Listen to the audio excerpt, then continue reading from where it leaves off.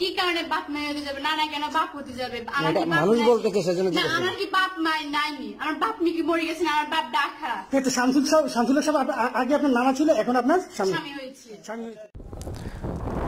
Hi everyone, আসসালামু আলাইকুম, welcome back to my channel. আশা করছি সবাই ভালো আছেন এবং সুস্থ আছেন। আলহামদুলিল্লাহ আমরাও ভালো আছি এবং সুস্থ আছি। গরম গরম মজার মজার খবর নিয়ে আবারও আপনাদের মাঝে চলে আসলাম। কুমিল্লার সেই ভাইরাল সেই নানা নাতিন এখন গ্রেপ্তার হয়েছে। যারা স্বামী স্ত্রী হিসেবে বসবাস শুরু করে দিয়েছে তাদেরকে গ্রেপ্তার করা হয়েছে। সেখানকার স্থানীয় সংবাদপত্র এই বিষয়টা নিশ্চিত করেছেন সবাইকে। তাদেরকে জিজ্ঞাসাবাদ করা হচ্ছে, বিশেষ করে নাতিনকে নানার বাড়ি থেকে উদ্ধার করা হয়েছে এবং যিনি বিয়ে পড়িয়েছেন সেই কাজীকেই কিন্তু গ্রেপ্তার করা হয়েছে। তাদেরকে জিজ্ঞাসাবাদ করা হবে কেন তারা এই কাজটা করেছে। আমার কাছে মনে হয় যে একদম পারফেক্ট একটা কাজ হয়েছে। আপনারা বলুন বা আমরা বলুন, সবাই এটাকে নিয়ে সমালোচনা করেছি, কারণ অসমবয়সী কোনো কিছুই কিন্তু ঠিক না। আসলে দেখা যায় যে মেয়েটার বয়স যদি 18 বা 20 বছর হতো তাহলে কথাই ছিল না, কারণ আমাদের সমাজে অনেক প্রভাবশালী লোক বা অনেক জ্ঞানী গুণী লোকও আছে, তারা বিয়ে শাদী করেছে অনেক বয়স্ক অবস্থায় হওয়ার পরে তাদের বাচ্চা কাচ্চা হয়েছে। তাদেরকে নিয়ে আসলে এত বেশি গুঞ্জন হয়নি, কারণ আসলে তাদের বইয়ের বয়স 12-13 বছর ছিল না। তো নানা যেই কাজটা করেছে সেটা আসলে সবার চোখে আঙ্গুল দিয়ে দেখানোর মতন একটা কাজ করেছে নানা, সেজন্য এই ব্যাপারটা নিয়ে সবাই এত বেশি মাতামাতি হইচই করেছে। তো শেষ পর্যন্ত আসলে এটা প্রশাসনের কিন্তু দৃষ্টি এড়াতে পারেনি। তারা এটা নিয়ে ইনভেস্টিগেশন করেছে এবং অবশেষে মনে হয়েছে এটা একটা ক্রাইম এবং আইনের আওতা আনা উচিত। সেজন্য তারা তাদেরকে গ্রেপ্তার করেছে এবং আইনের আওতা এনে জিজ্ঞাসাবাদ করা হবে এবং এটার সুষ্ঠুভাবে পর্যবেক্ষণ করা হবে এবং দেখা যাক আসলে এটা কি হয়। এখনও পর্যন্ত শুধুমাত্র এতটুকু সংবাদ পাওয়া গিয়েছে। পরবর্তীতে সংবাদ পেলে আমি অবশ্যই জানাবো, আপনাদের সাথে শেয়ার করব। আসা যাওয়ার ভিতরে দেখা দেখির ভিতরে প্রেমটা হয়ে গিয়েছে। নানা নাকি রোজে তাদের বাসায় আসা যাওয়া করতো বিভিন্ন কাজে অকাজে, তাকে নিয়ে নাকি রিক্সায় চড়াতো। এভাবে নানা নাতিনের সম্পর্ক হয়।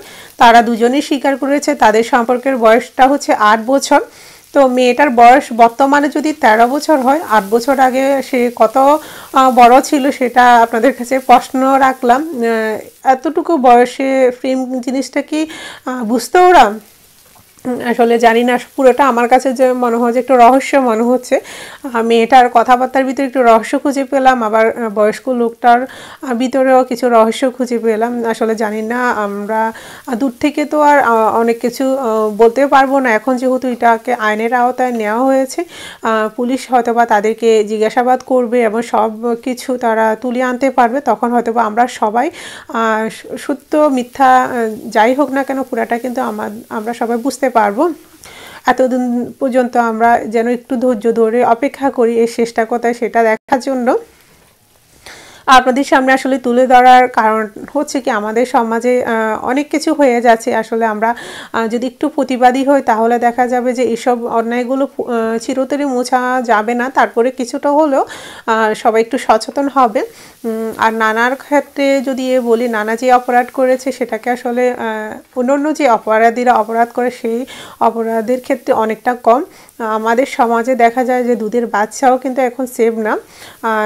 অল্প বয়সী বাচ্চাগুলো 3 বছর 4 বছরের 5 বছর এরকম ছোট ছোট ছেলে মেয়েগুলোকে ধর্ষণ করা হচ্ছে, তাদেরকে লাশটাও গুম করে ফেলা হচ্ছে, জঙ্গলে ফেলে দেওয়া হচ্ছে, তাদেরকে শ্বাসরুদ্ধ করে হত্যা করা হচ্ছে, পলবন্দিকে তাদেরকে নিয়ে যাওয়া হচ্ছে। আসলে সমাজে অহরহর কিন্তু এসব অপরাধগুলো হচ্ছে।